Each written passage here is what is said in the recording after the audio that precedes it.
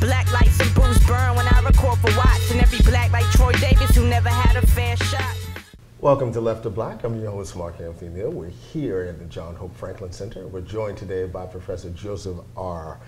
Winters, Assistant Professor of Religious Studies at Duke University. He's the author of the new book, Hope, Draped in Black, Race, Melancholy, and the Agony of Progress, Duke University Press. How are you doing today, I'm good, man. Thanks for joining us here at Left to Black. Thanks for having me. Hope, Draped in Black, immediately, of course, we have to think about the Obama presidency and this kind of notion of hope. But you throw into the mix melancholic hope. Right. Unpack that for us for a moment. So for me, the term melancholy usually within kind of academic discourse usually goes back to Freud's essay, Distinction Between Mourning and Melancholy. I won't go too much into it, but the distinction for him is one, both of them are responses to loss, responses to a painful event, right?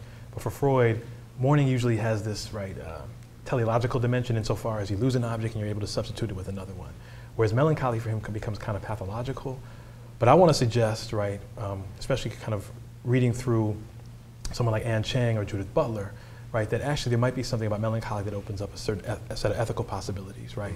What I mean by that is, when I think of melancholy, I think of, a kind of what I call a kind of stubborn remembrance, right?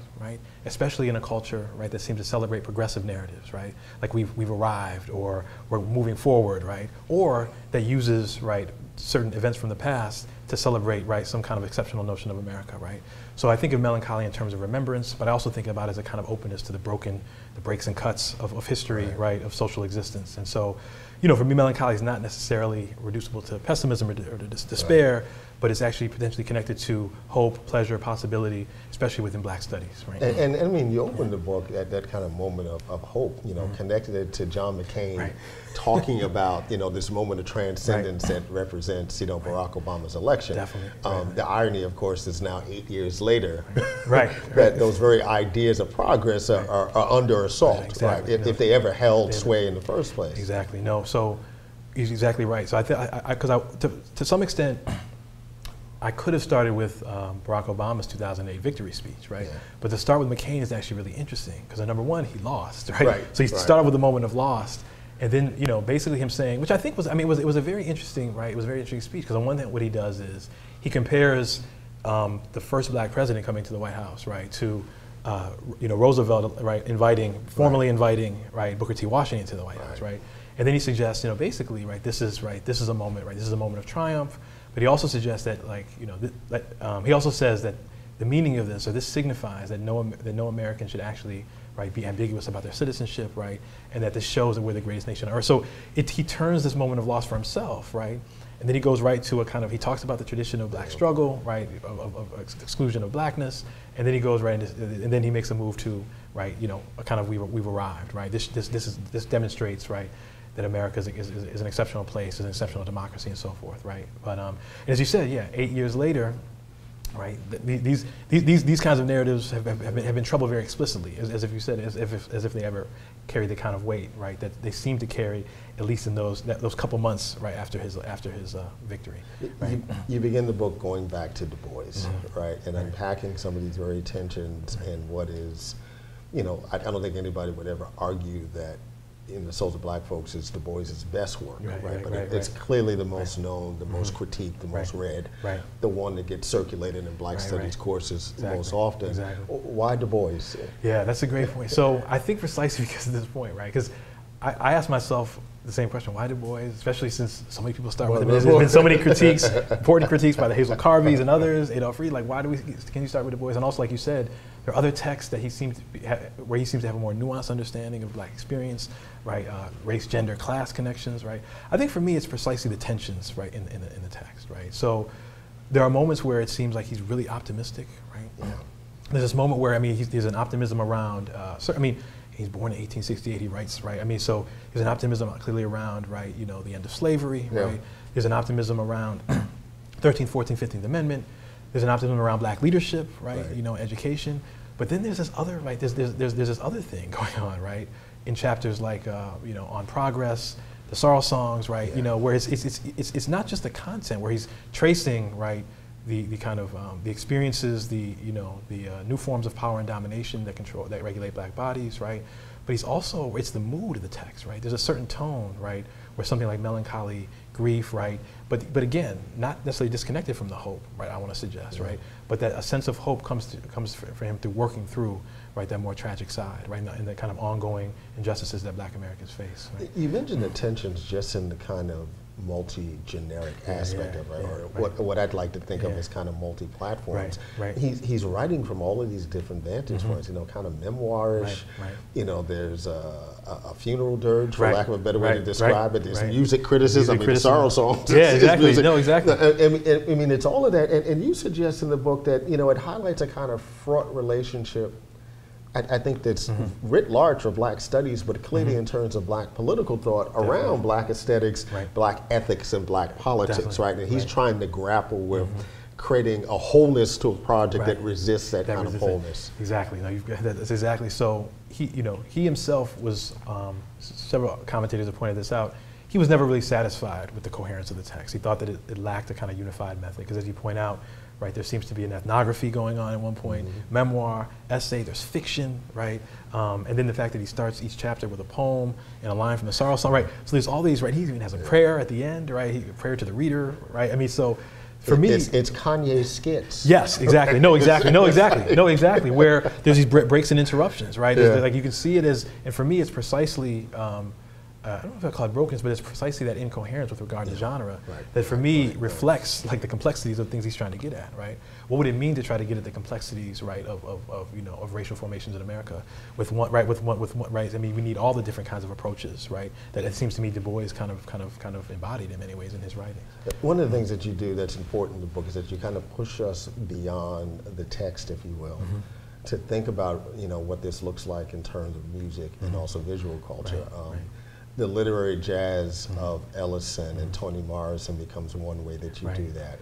Of course, rethinking the sorrow song. So for a moment, talk about, you know, Ellison and Morrison and the relationship and their use of jazz in their music to offer certain kind of critiques around hope. No, definitely. So for Ralph Ellison, somebody who I think had a deep appreciation for certain forms of jazz, because when after bebop, he was very critical, but. What I took for Ellison, a text like Invisible Man, right? You know, at the beginning, right, there's a way in which he's reflecting on, right, Louis Armstrong, right? And suggesting, right, how is it that Louis Armstrong is able to make art out of invisibility, right? As somebody who's rendered invisible in different ways, right? He's actually been able to turn that into an occasion for creativity, right? So there's that. So clearly, starting off with that is important, right? But throughout, there's kind of musical tropes, right? He talks about a jazz imbued sense of time being not swift and linear, right? Sometimes he says you're ahead of the beat, sometimes behind the beat, right? And so for me, it was taking that notion, right, of having different rhythms, different relationships to time, right? Where he's because especially when there's this pressure to kind of keep moving forward, leave certain parts of the past behind. Right, and if you connect that to, because for Ellison, right, I think jazz and blues are really intertwined, right? I think he starts getting critical of certain forms of jazz that kind of get separated from that kind of blues, right? That blues connection, an antecedent. But I think when he talks about Richard Wright's blues, he talks about blues as, right, I'm going to butcher the quotation, but it's something like keeping pain alive in one's aching consciousness, right? But transcending it with a tragic comic lyricism. And so that, I always went back to that, and I'm saying to myself, right, so there's a sense of transcending pain, but not in the sense in which you resolve it, right? It just gets re-expressed, right? Through tragedy and comedy, right? So laughter is important, right? So I guess for me, taking the jazz and the blues there, right?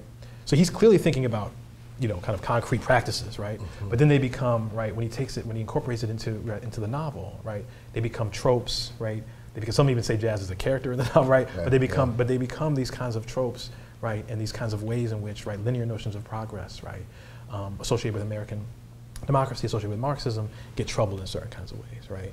And I think it's important, right, to think about jazz and all of its different expressions, right? You're watching Left of Black. I'm your host, Mark Anthony Neal. We're joined today by Professor Joseph R. Winters, who is Assistant Professor of Religious Studies here at Duke University. He's the author of the new book, Hope Draped in Black, Race Melancholy, The Agony of Progress. To think about progress for a second, Russell Rickford has a great essay that he just published, African American Intellectual History and Society. And he talks about in this moment of protest, and every institution is trying to respond by creating some sort of context for progress. And so much of that progress is always, let's sit down and have a conversation, right? And he argues that it's such a neoliberal thing to try to contain progress, right? And we see that same thing in terms of black cultural production throughout the 20th and 21st century. You identify two films that push back against this idea of racial transcendence and progress. Charles Bennett's classic Killer of Sheep, with not nearly enough folks have had the chance to see. And then F. Gary Gray's, you know, Set It Off. And, you know, two different historical moments. Two very different types of film, the art film versus the kind of crossover hip hop film. Talk about the work that those two films do in terms of destabilizing some sort of set idea that, you know, crisis happens, trauma happens, and somehow we can contain those moments and move forward. Definitely. You know, to some sort of notion of progress. No, definitely. So I was, you know, thinking about the movement of the book, right? It was like, okay, I'm dealing with all this literature, I'm dealing with music, and I was like, but there's something about film, right? There's something about film that visualizes progress in a certain type of way, right? Or visualizes the troubling of progress, right? So, you know, you think about. I mean, that's what Selma is about. Yeah, exactly. Right. So you think about, not only the themes of a film, right, but just how the narrative kind of is organized, right, and kind of structured, right. So. As you point out, Killer of Sheep, great, you know, great independent film by Charles Burnett, right? Very different kind of film, right? And partly what I wanted to do, then Set It Off, is I wanted to kind of, I mean, to some extent, they're both set in Los Angeles in interesting types of ways, right? One Watts, one South Central, right? Maybe almost 20 years apart. But I wanted to kind of think about, right, because it would have been, might have been a little easier to kind of take, you know, two kind of avant-garde films, right? But I wanted to look at like some popular films that, you know, looks like a typical heist film, right? Typical kind of hip hop, right? You know, like urban action film in the '90s, right? But something is going on. So with Killer of Sheep, what's interesting to me, right, is precisely right. It's like it's made 10 years after the Watts riots, and there's constant ways in which images of the riots, are being repeated in a certain type of way. Children throwing rocks at trains, Children throwing rocks at each other. You see the dilapidated buildings. You see the you see the ruins, And so it's throughout the film, the viewer is constantly having to, both repeat, and constantly have to think about and remember, like the Watts riots, Those parts, those parts of the Black freedom struggles and civil rights movement, that don't fit in these kinds of triumphant narratives, so you have that. You also have a way in which the film is organized, You don't, the first 15, 20 minutes before Stan's character is introduced, you don't really know where the film is going, You're kind of like, who's the main characters, There are these you know, a certain character might come into the frame, do something, and then you don't see them for a couple other scenes, And so it is this kind of like, And of course, he's being influenced by, various, neorealism, French New Wave and so forth, But there's also a kind of almost a kind of a reality, a cinema verite quality to it, So anyway, so there's a way in which the very structure and organization of the film, troubles any kind of forward-moving narrative, But then the images, are constantly, but not in a way that's simply just pessimistic, Because I think, the important relationship between image and sound here, You've got Paul Robeson, Going Home, You've got Paul Robeson, The House I Live In, West End Blues, Louis Armstrong. You also have Dinah Washington, one of my favorite songs, This Bitter Earth, So there's a way in which, the kind of pain and pleasure associated with blues, jazz, and sorrow songs, are somehow connected to and inform the images, of the film. So I don't want to say it ends on some kind of pessimistic note, but it ends on a note, I think, full of certain kind of tensions. You're left with certain tensions. And with F. Gary Gray's film, I had to, I think we talked about this, I had to come back to the film, So when I watched it, early, mid-90s, I don't think I took that much from it, but going back to it, the way in which a certain kind of American dream narrative, is being described, especially, there's about 3 or 4 times throughout the film where there's a shot, a kind of low-angle shot of the building that the women are working in, So you see the kind of, in most cities, it's the height of the buildings and the number of buildings is kind of like signifiers for progress, and then right after that, there's a transition into them, the kind of work and labor that they're doing, for like $4 an hour. So so there's that. So that's one of it. But I think there's also a way in which, the heist film, this kind of heist film, allows us to think about different types of theft and dispossession, right? Some the kinds of theft and dispossession that are seen as illegitimate and right and illegal, and the kind of theft and dispossession that's just taken as accepted and everyday, right? You know. So anyway, yeah. So I think that's what F. Gary Gray is potentially getting at, right? When Vivica Fox's character says we're just taking from the system that's messing with us, right? Yeah. Every day, right? She says another word, but she says messing with us every day, anyway, right? And it's not. I'm not condoning at all saying that the film's trying to justify, right? Because you see, right, like theft or heist, because you see clearly people are punished throughout, right? Except for Stoney's character, Jada Pinkett, right? But there's a way in which it's forcing us to think about the different kinds of theft and dispossessions, right, that happen, right, throughout, right, within our world, and the kinds of theft and dispossession that are seen as legitimate and just we accept as everyday, right? Yeah. You have both personal and professional connections in the city of Charlotte. Right. Yeah. So you've been watching, as everyone has, as you know, the city's been dealing with various tensions, another police killing, sort of eruption, protests, and what have you. Right. You know, how do you read what's happening in cities like Charlotte, in Tulsa, Baltimore, Ferguson, you know, most well known around the country, and how do you read it within this framework of melancholic hope? Right. Yeah. So it's interesting to me, right? Because I've been thinking a lot about this. I've been writing about it in some articles.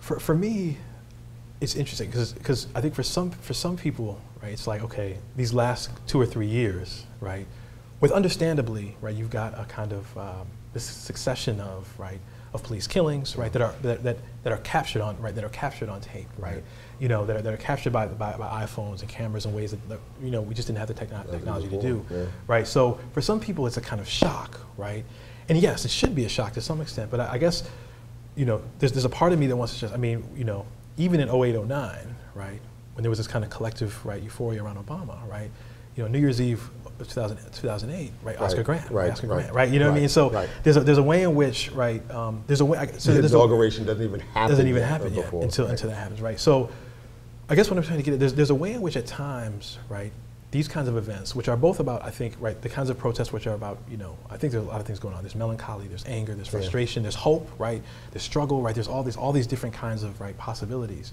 But the way that I'm interested in the way that they're narrated, right? I'm interested in the way in which they're kind of, right, they're narrated by public media, by academics, right? So there's a way in which, so for instance, I remember a couple summers ago, right, when watching the images coming from Ferguson and the uprising in Ferguson, right, after the death of Michael Brown. And I remember one of the things that people kept saying is, right, in response to, right, the tanks, right, in response to the rubber bullets and tear gas was, wow, is this still possible in America, right? And is that still possible? It's like, well, wait a minute, no, this has been like this is like, yeah, military style policing, right? You know what I mean, right? Has actually been very much, right, the norm for certain kinds of right. So even in those moments, there's a way in which, right, something like American exceptionalism, expectation that America somehow otherwise, right, can still kind of come through. There's another example would be, let's give an example, right? Recently, Eddie Glaude's been on a book tour, right? Yeah. And he's responding to Alton Sterling's killing, right? And he's on, I think he's on Bloomberg or one of these news programs.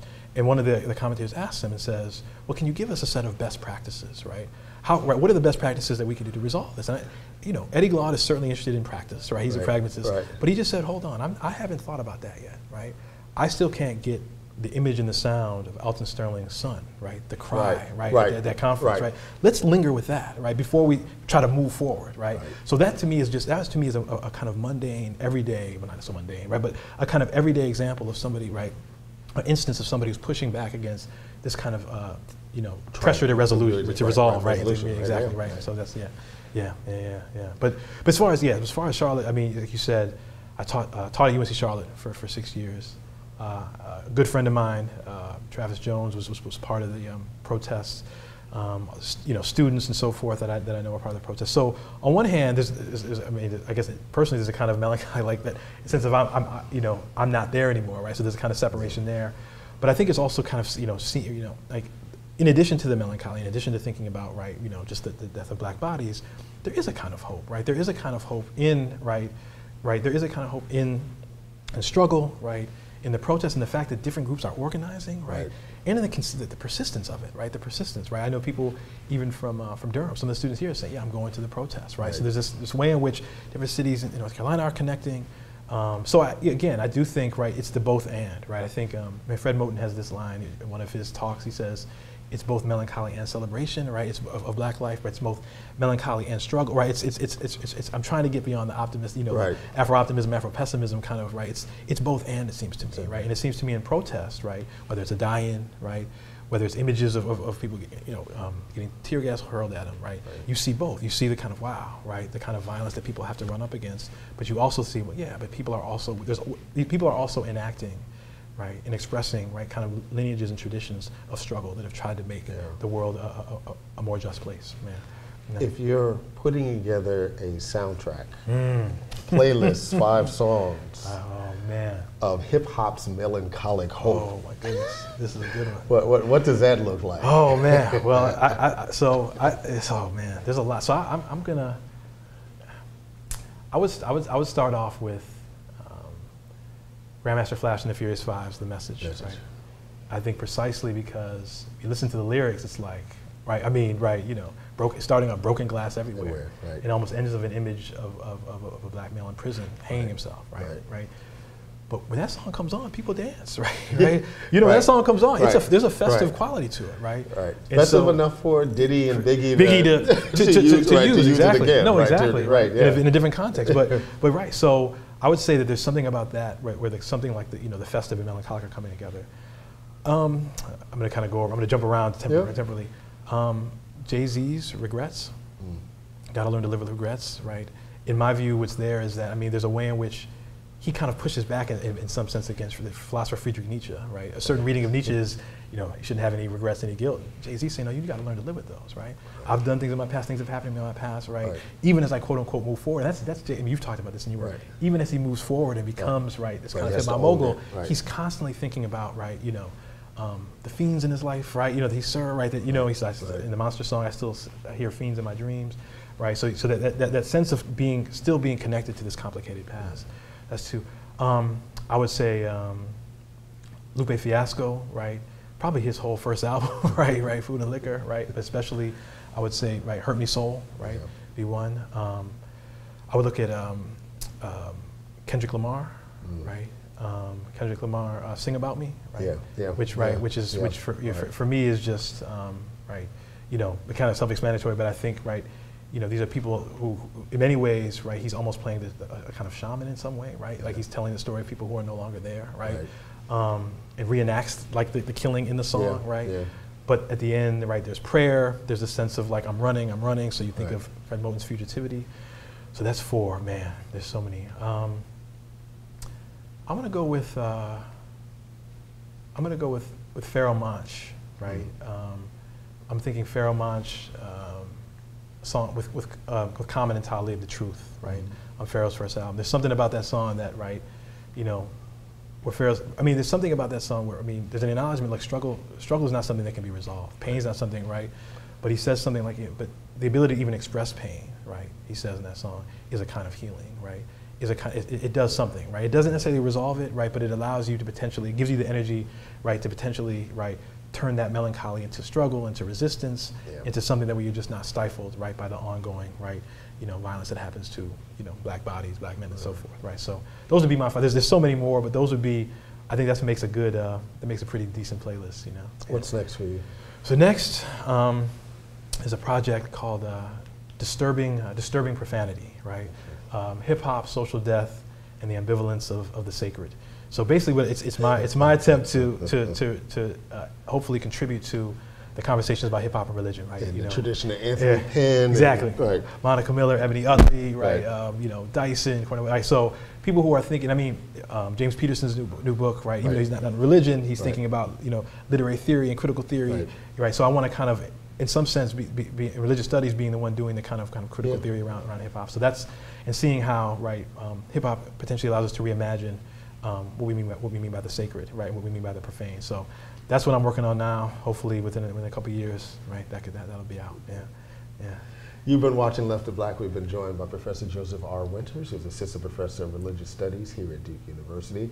He's the author of the new book, Hope Draped in Black. Thanks for joining us. Thank you, man. Thanks for having me. This has been great. Black lights and booze burn when I record for Watts, and every black like Troy Davis who never had a fair shot. All black everything, everything black, culture over everything, y'all. We taking it back, black.